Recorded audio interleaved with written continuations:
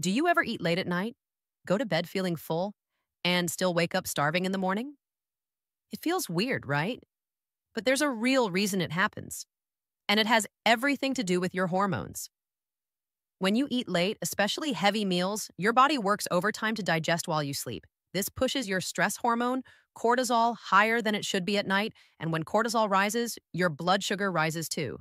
But here's the part nobody tells you.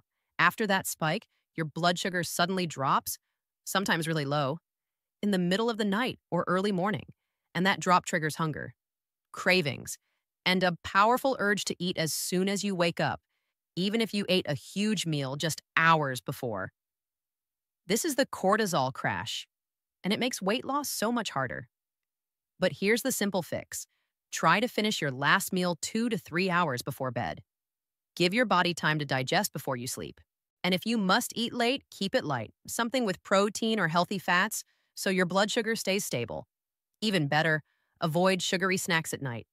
They cause the biggest spikes and the biggest morning crashes. When your cortisol stays calm at night, you sleep better, wake up steady, and your hunger finally makes sense again. If this helped you, hit subscribe and comment below. Do you feel hungrier on the days you eat late?